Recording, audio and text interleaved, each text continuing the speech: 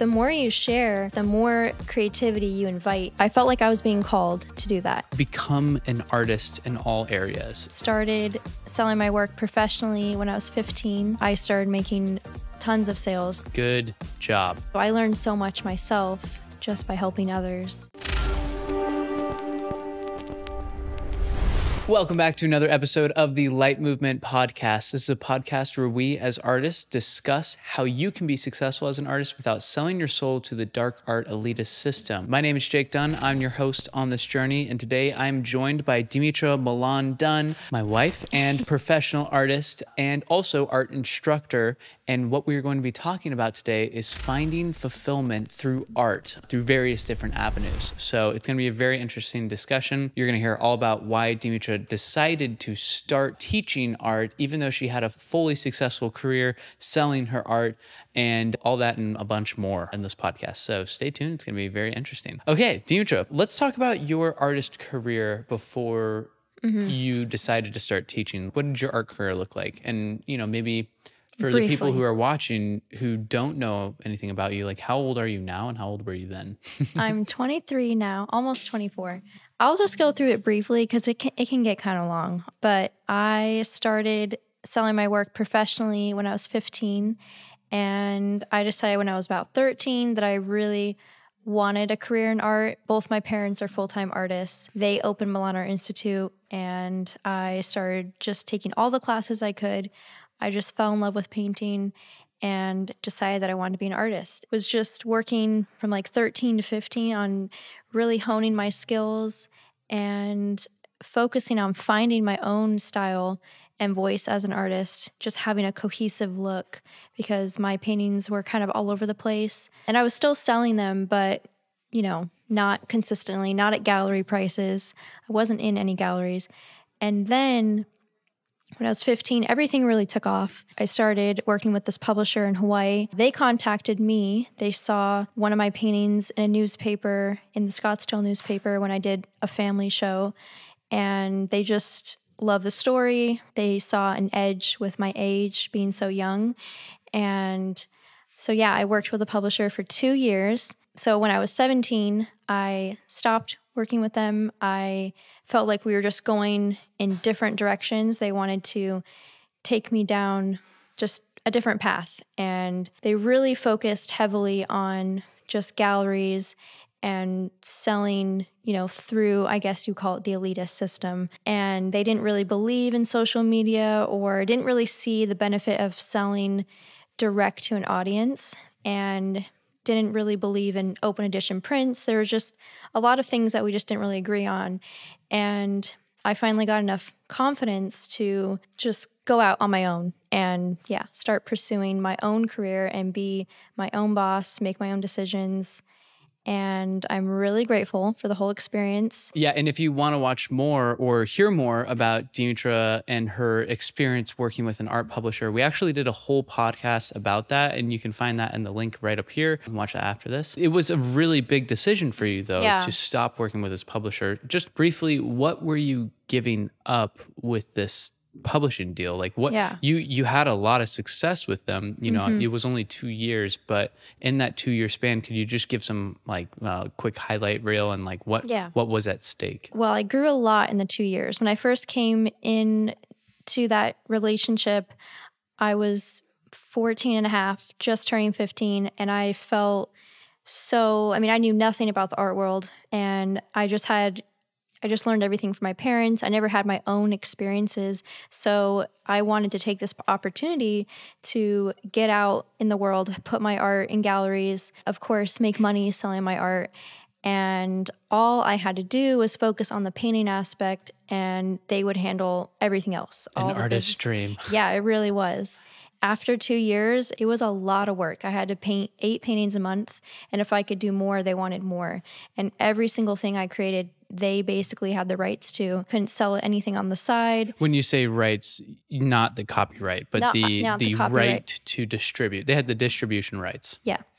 So to make prints, they decided, which paintings would make prints, which paintings would go where and what galleries. It was a great experience. And what was so exciting, especially at my age, was making so much money with my art. And at first I was kind of on an advance. Yeah. So they paid me $4,000 a month as an advance until they could start distributing my work, because that took time to like make connections with galleries, kind of starting from scratch.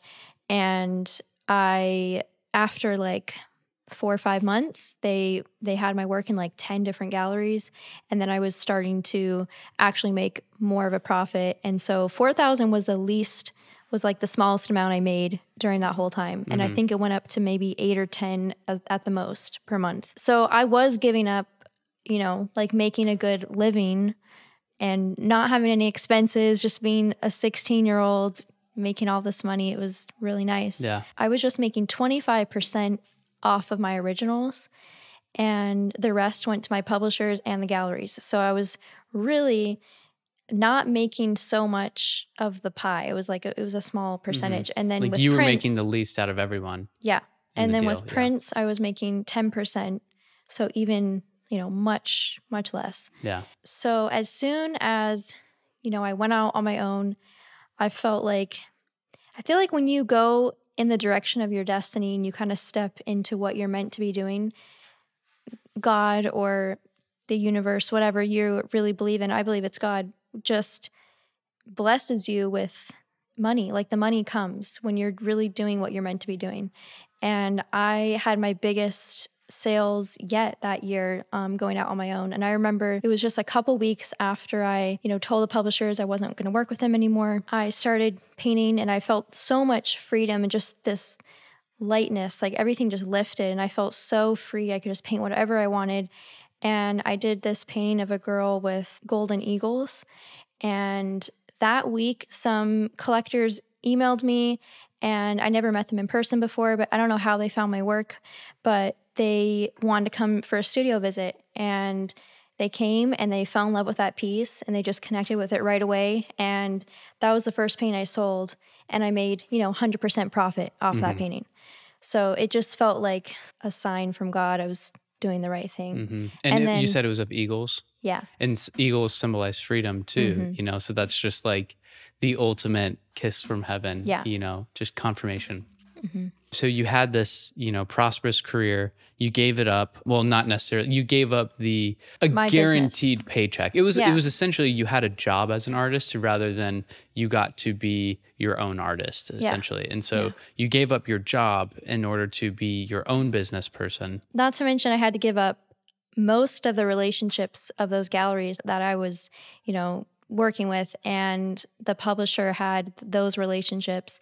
But it was a really interesting situation. I mean, of course, they were very unhappy about that, and the publishers, not working with me, and just the ending of that kind of got really messy. But I still maintain relationships with a few of the galleries, and we're on really good terms. And I have my paintings still to this day in those galleries. In the galleries that you maintain the relationships, why do you think that those galleries kept working with you as opposed to the ones who didn't? They saw the publisher as just a middleman, and they really believe in working with artists. I mean, they valued me more than, that's just what it came down to. Their relationship with the publisher, yeah. What's the timeline then between, you starting to work on your own, and what sort of success did you have? You had that first initial success, but what did it look like, moving out onto your own as a self-representing artist? And then when did you decide to start teaching, and why?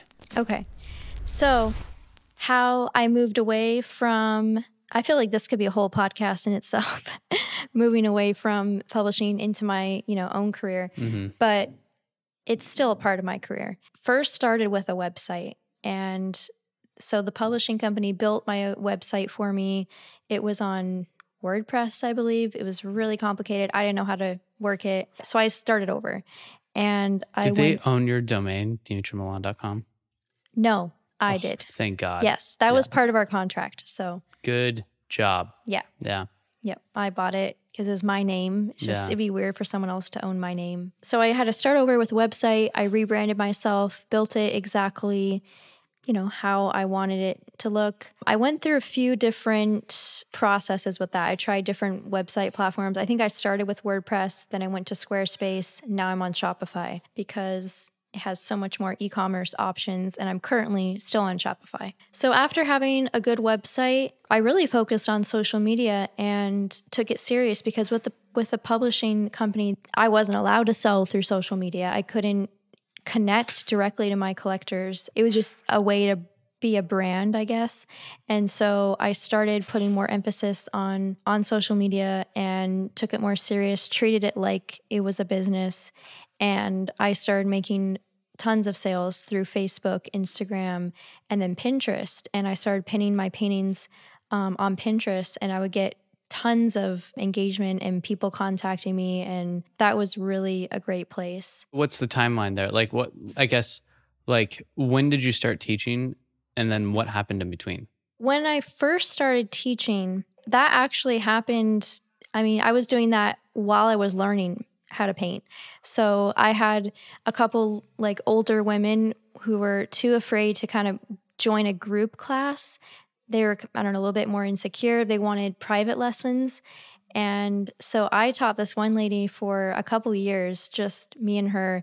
And we would work on paintings together. She would have like an idea and she wanted help with it, and I would help her with that. So that really got me kind of out of my shell and helped me teaching other people, help solidify my own techniques and really understanding why I do certain things. So much unlocks for a person when you are teaching someone else.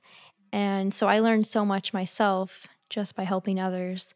And I really loved that. And then when I was about 14 or 15, I did my first group class, and I was so nervous. I was super nervous about public speaking, being on camera, anything like that. I was really shy. I remember talking so quietly in front of the class, like no one could hear me, so everyone was like crowding around.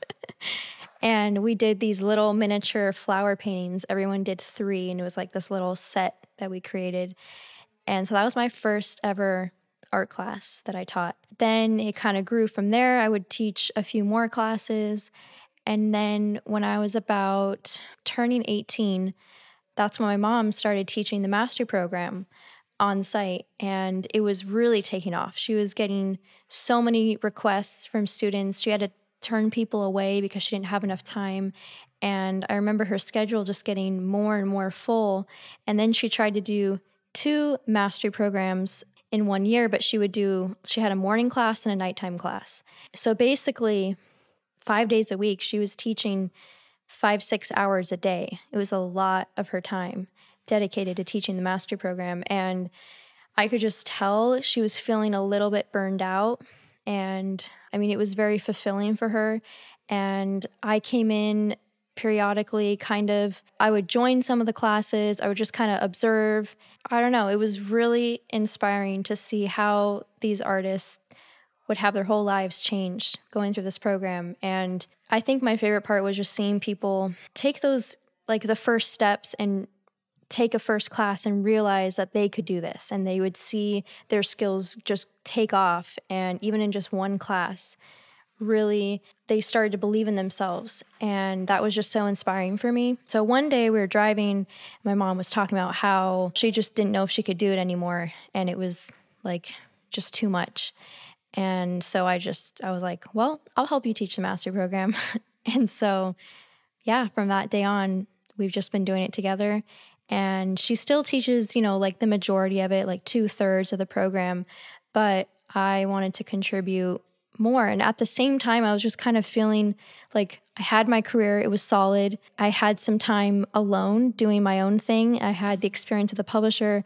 I felt confident in myself to teach other people. I felt like I really did have experiences to share, and just I wanted to share my knowledge. And it really has been life-changing, and it feels just so fulfilling helping other artists. Having an art career is fulfilling. I felt like there was something missing, and I'm not saying you can't be fulfilled as an artist on your own. I think you definitely can. Everyone has their own journey. Everyone has their own destiny, and I felt like I was being called to do that.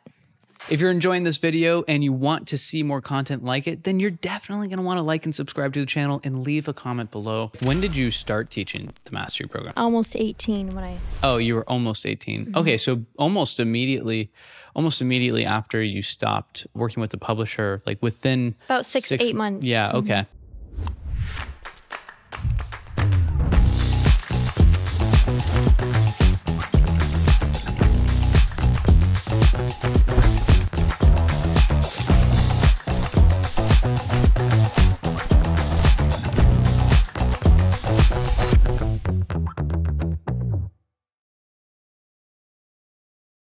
What were some of the challenges that you faced, like when not working with a publisher, or was it just kind of all sunshine and rainbows? No, it's hard. I mean, having your own business, and the success you have all depends on how much effort and work you put in. And so that was, for me, the challenging part was like, whoa, I have all this freedom now. My time is my own. The amount of money I make is up to me. So the most challenging thing for me was sticking to a schedule and having my own schedule. And the only way I could really do that was setting goals each month and starting with just taking one thing that I wanted to do and then just working towards that. So for example, launching my own prints.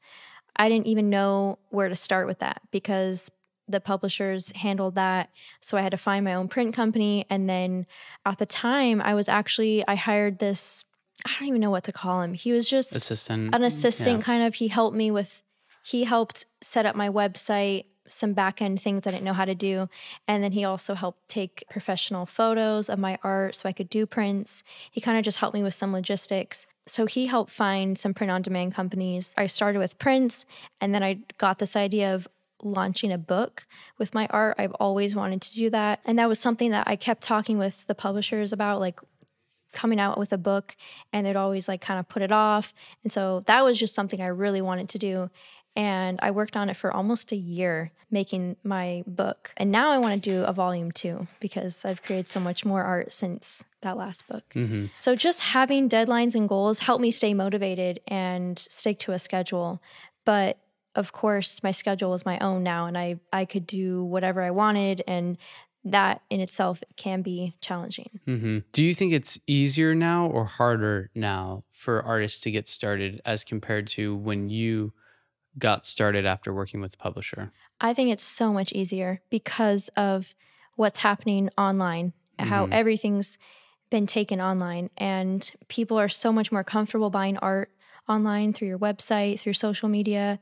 And I think even 10 years ago, it wasn't nowhere near as the same level as it is today. Yeah. So I think it's a lot easier for artists to get started, for sure. I'd love to dig into why ultimately, like, I understand you wanted to help your mom, you had some extra time. Yeah. What made you stick with teaching? Like, what was it about teaching that gave you that another level of fulfillment that, just selling your art couldn't offer you? Yeah. Well, it really it was just inspiring to see how just some knowledge that I had, just sharing my experience. I think some artists feel greedy maybe with their experiences and knowledge and their techniques. Like, these are my techniques. Secretive. Yeah. They don't want to share that. But the more you share, the more creativity you invite and the more you learn. And it's just, you'll never run out of creativity. And so I learned that, like, sharing the techniques that I love and seeing other people fall in love with it, kind of turn that into their own style. It was just really inspiring. And I really just love seeing like someone start to believe in themselves and see that they can do it too. And just see their excitement. That's really why I kept teaching and why I'm still teaching to this day. Honestly, you've had quite a few artists like rip you off too, and go with your style and claim that they are self-taught. Well, name any names. Yeah, not naming any names, but if you would like to name some names in the comments, go ahead. But does that ever like make you hesitant to continue sharing your styles or your style or process, or why not? No, it doesn't make me hesitant. I mean, not that it doesn't like bother me at all. When I see artists doing that, it's really only like maybe one or two that I can think of that actually have stolen or whatever. I still feel very solid in my style. I feel like when you focus on what other people are doing, it's like a lower level of thinking, and you just got to focus on what you're doing and realize that no one can actually do what you're doing. You're the only one, and you have to just keep exploring. And as an artist, you're always evolving. So I feel like my art is still evolving. And even this year, just I feel like it's gone to another level since being a mom, and I'm painting different, like more abstract subject matter. And I'm going to continue to explore and also share what I'm learning. So I think, I don't know, I don't really have this insecurity that someone's going to take what I'm doing and just go do it better. I don't, maybe it's arrogant to think, but I think I'll, you know. No one can do that. No, I think that is a great mentality to have, because the reason why I asked that is there's so many artists, you know, who join our workshops, who comment on stuff, who ask like, how can I protect myself from others stealing my work, even who aren't teaching, but who are just posting it online. Like artists are actually legitimately afraid to share their work online because they fear that someone else will steal it, post it, and claim that it was their own, you know? Well, the copycats out there, they just make themselves look bad. It's not making you look bad as an artist. And even this is like a separate thing, but having your artwork stolen by, you know, I don't know, companies in China or Russia, taking your paintings, turning them into puzzles or cheap, paint by numbers, horrible prints. I used to get really hung up on that and like just super irritated. I don't think you can stop that from happening. It's just going to happen if you're going to put your work online. And there's so much technology these days where they can take any image they want, even if you put a watermark, take the watermark off. I mean, it's incredible what they can do, like what technology. Now there's AI too, which is a whole other discussion of like AI creating art based off of it being trained off of artist's work without that artist's permission. And then if I just focus on being the best that I can be and try to get more well-known and really just stay solid in my brand and who I am, people will know the difference of what's a fake and what's real. And I think it'll only make my prints and my originals more valuable. So if you think about all the famous artists out there and there's ripoffs, it's like, I don't think they care. It's like, so what? It's a ripoff. It's not the real thing. And if you think about like Gucci or Chanel or all those, you know, high-end brands, and in India, they're printing like fake versions of those bags with that print. People know it's fake. Yeah. It creates even more demand for the real deal. Yeah. Yeah, it's a good point. So you've been teaching now for about 6 years. You've been a professional artist for 8 years. 9 years. How has teaching influenced your creativity or your own art? You said that it helps you solidify your own style. Like, what are some examples of that within your art, or ways that it's helped you grow? So when I was first teaching, I had to really understand my methods. If I'm going to teach someone else, I have to understand why I'm doing what I'm doing and break it up into steps. Here's step 1, here's step 2. And that helped me just understand my process better. Something magical happens when you are sharing your techniques with someone else. You just get better. You get even better at what you're doing. So even though I'm teaching, I'm learning myself. You have to deconstruct what you're doing. Like it forces you to slow down, to actually think consciously about what it is that you're doing unconsciously, and tell another person that. Totally. And by way of doing that, you are giving even more depth and meaning to what you're doing. Yeah, because when you're painting, it's like you're in your right brain. I'm not really thinking about what I'm doing, and I'm just grabbing certain colors, doing certain things, making drips, making crazy brush strokes, and it's just my habits. But I have to understand, why do I do that? And so once I do understand that, it is pretty cool. It's just a fun experience. Yeah, it feels like teaching is a way to be selfish and selfless at the same time. I mean, you hear teachers say it all the time that they get even more out of it than their students get, right? Because it's like we said, you're deconstructing. That's like a huge part of actually understanding something fully, is breaking it apart into analyzing. And maybe this is like super technical speak, right? But analyzing all the different components, the tactics behind the strategy, or, all the different components that make up what it is that you're teaching, whether that's oil painting or marketing or, building social media following or drawing or acrylics or whatever that else is taught is in, the mastery program. And I think it goes even deeper than that. On a spiritual level, it's an act of giving. It's like a service for others. When you are having a generous heart towards other people and sharing what you know, you're giving back. And we just know as a rule in life, it's just a principle. The more you give, the more you receive. So I think that's ultimately why teaching is so fulfilling. Totally. I love that. Yeah. The giver always gets the most. Yeah. That's why Christmas is so fun.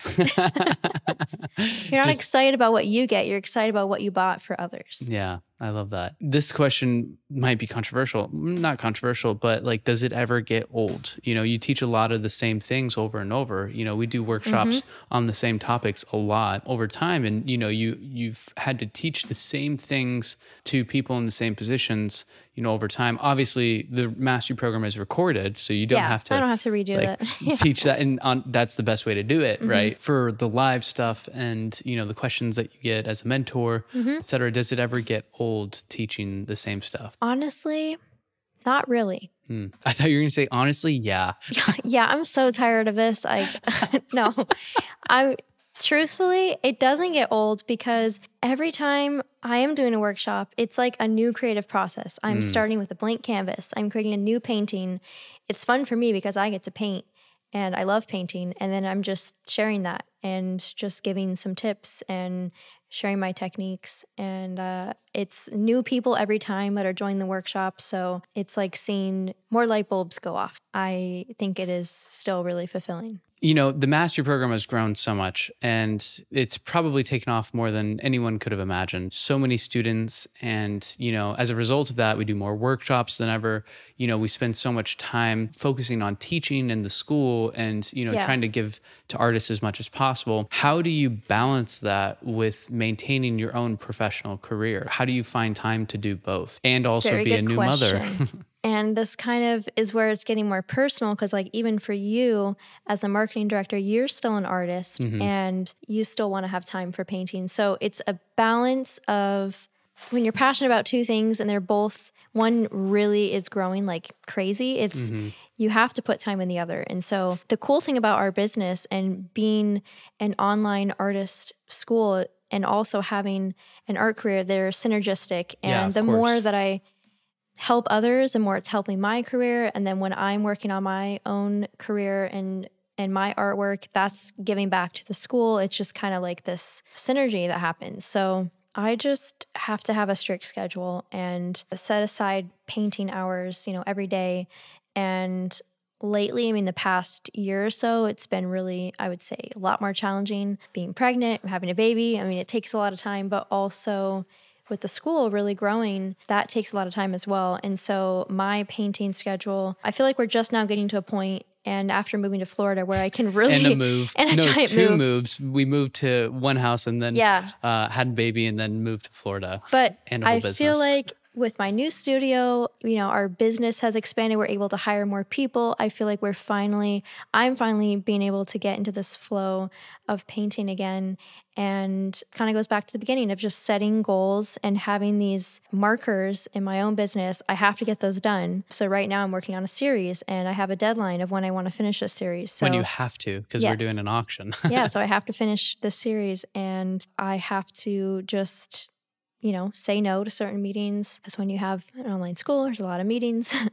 I don't know how we do it, honestly. It's a lot to balance, but it's a lifestyle. Our work life and being an artist, it's a complete meshing with our day-to-day life. It's like we're not working 9 to 5. It's like a 24/7 type job. But because it's so fulfilling, it's not really draining. So I want to go back to like artists first getting started because, you know, this is in some ways it definitely applies to a lot of artists who have a full-time job and who are trying to get started as an artist. But in other ways too, you know, it's not quite applicable because like you said, there is a lot of synergy between being an instructor for an art school and having like that job and then Yeah. having your own job as an artist or Yeah. owning your own art. What advice do you have for someone who is trying to start their own art business on the side who, you know, maybe doesn't have the means to just quit their job and invest fully in that art business? That's a really good question. Well, I would be really strict with your schedule and every week, plan your week, find the time that you have free and just be disciplined to, instead of watching a movie or hanging out with friends, like work on your paintings and work on your art business. And if you just make those small decisions over and over again, eventually they're going to add up to something big and you'll start seeing the fruits of that. And so you have to be really strict with your time, and especially if you have kids. I mean, yeah, it's like I'm really learning that lately. Yeah, me you too. have to, you gotta like use every minute you can and plan your days like meticulously. You could also just maybe have a mindset shift and think in your mind like your real job is your art business. Yeah. And your other job is your, what do you call it? Side hustle. Side hustle, exactly. So don't flip those. Focus on, I think just having that in your mind, you're going to start manifesting that. Yeah, that's great advice too. And I want to share like a small little story or anecdote or whatever that I just recently heard on some account on Instagram. It was awesome. So there's this tree that only grows, I believe, in Japan. There's this seed that you have to water every day for 5 years and it stays underground. And there's no visible traction that you can see. There's nothing actually happening above the surface.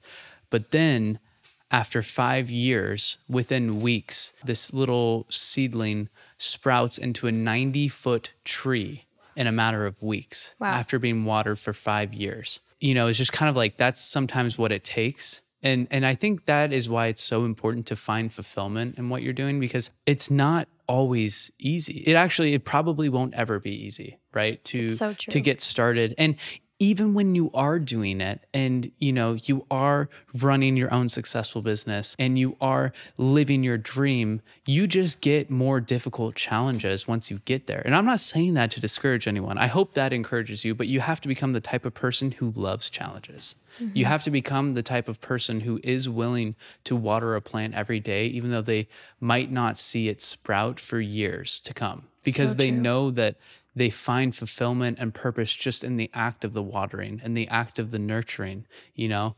And I think that, you know, a lot of people might look at you in your career and be like, oh, well, what does she know about that? Because she got signed on by a publisher at the age of 15. But what people don't know is that you were watering those seeds since you were 5 years old, painting. You know, you've been painting, and yeah, you were blessed in that, you know, your parents were professional artists, but you chose to actually dive into that craft and pursue mastery yourself. And, you know, you had the opportunities, and there's so many kids out there who have these privileges or they have these opportunities and they don't grab hold of that. And I think actually that growing up or being in a situation where you have these bottlenecks, like money, for example, you don't have enough money, can actually force you to be more creative than someone who does have all the money that they need, you know? And you never hear of great companies or movements that were started by, you know, someone who was super rich and it was easy. They just have the easiest life and, oh, they just decided, except for maybe like Snapchat with, you know, whatever that guy's name is. But, you know, think of Apple or... They worked so hard to get there. Like it was started out of a garage, you know? Yeah. I mean, of course, you can find case studies on both ends of the spectrums, right? But the most inspiring stories are the stories where people had nothing and chose to work extra hard because they really loved what they were doing and they found fulfillment in it. Yeah. And so, you know, I think that's the goal, is to find fulfillment in what you're doing so that you are willing to make sacrifices for it. So really inspiring. And I really love that story you shared with a tree. I mean, it's just such a good metaphor. And for artists watching now, I mean, watering your tree or that seed can look like just building your skills and taking classes, just honing your skills, practicing every day, maybe get a sketchbook and just make a sketch every day. You're going to see yourself grow. And when you look back and you compare what you're doing to what you did a year ago, you'll see the growth. Mm-hmm. And even too, within that, like, just even painting too, like for myself, I don't make the time, I don't prioritize all the time painting, because we know why. A lot of different reasons, because running a marketing team of, like 10 people and having growing business and scaling that and a baby, of course.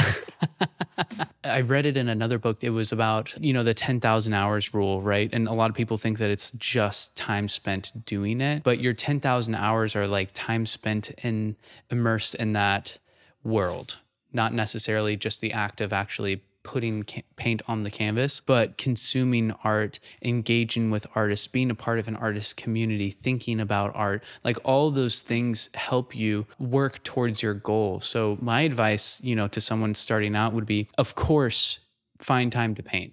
Like that's priority number one, because you're not going to build the skill unless you actually like go through the motions and the mechanics of putting paint onto the canvas and drawing something beautiful out of that. But in addition to that, engaging with the community, critiquing other artists. I mean, we built Art Social for artists, and sometimes artists complain when they don't get some critique on their post. But the question is, did you critique someone else's post yet? Like you have to go on there and engage with other people and give, like you said. And if you actually give more than you continuously give to others, you're going to be an artist that gets all the critiques when they need it, And, you reap what you sow. Yeah, exactly. You reap what you sow.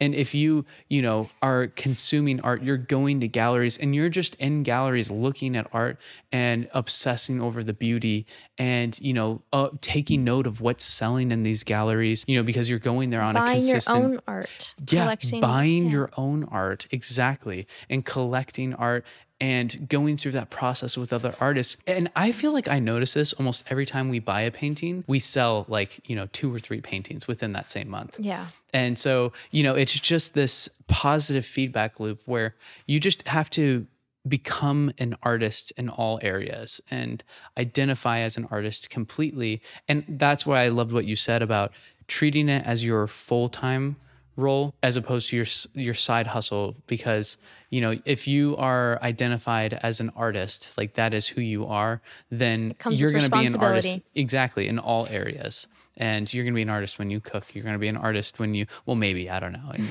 But you're going to do what artists do. And that's what artists do, is they consume, they eat, sleep, breathe art, and I think that that's what you have to do if you want to be a full-time artist. And I think a lot of people don't have that belief that they can be a full-time artist, but really the truth is that anyone can do it now. Yeah. All it takes is the persistence. It takes the watering. Okay, so if we were to package this neatly for a conclusion for a video or a podcast, if you're listening to this on podcasting platforms, what would you say is the way for artists to start finding fulfillment in their art or through their art? I'm just going to go back to what you said about that tree and the seed. Just keep watering your seed and make those small decisions every day and beat that resistance. It's going to be hard. It's always hardest in the beginning to get started. And then once you get started, you can start to gain momentum and it'll just get easier and easier. And it's going to look different for every person, but make decisions each week, fit it into your schedule, make art a part of your life, and whatever your dreams are. I mean, if you want to start teaching art, if you want to be a full-time artist, just start making those small decisions in the direction of your destiny. Well, thank you so much for sharing your insights and your wisdom. And if you want to learn from Dimitra or her mentor, her mother, or her father, or all of them together in a 1-year program, where you get all the insights that they have, from painting to oil painting to drawing to acrylics, mixed media, inks, all the different skills that you could possibly want to acquire within visual arts, and also find your own voice as an artist and build a career out of that, whether that's through galleries or through social media or, self-representing. Then check out the Mastery Program. It is a comprehensive program for artists that is shattering the curse of the starving artist. It'll help you go from A to Z, from absolute beginner to professional artist, in just 1 year, if you're willing to put in the work and the effort. And of course, it's a lifelong journey, but we hope that you choose to start that journey with us. So click the link in the description or at the end of this video. We hope to see you there. And if you're not yet ready, then check out this video.